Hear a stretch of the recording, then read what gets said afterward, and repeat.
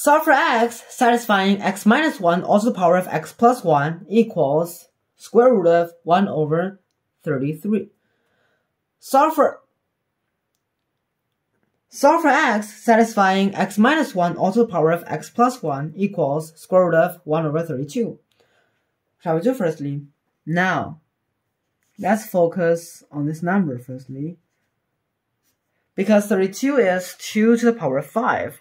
So, it can be written as square root of 1 over 2 all to the power of 5.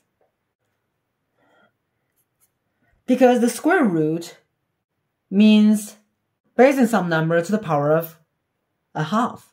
So it means this is just equal to 1 over 2 all to the power of 5, and then all to the power of 1 over 2. And now, of course, that is 1 over 2 all to the power of 5 over 2. And this one is 1 over 2 all to the power of 1 over 2 plus 2. Now let's focus on the left-hand side. Let's have a look at x minus 1 to the power of x plus 1. This one, the exponent x plus 1 can be written as x minus 1 plus 2.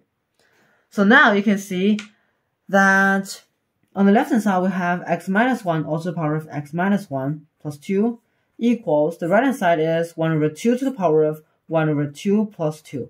So what we can get is x minus 1 equals 1 over 2, and x is 3 over 2. Did you get it? Give me a thumbs up, subscribe to me for more wonderful questions, and we'll see you next time. Bye-bye.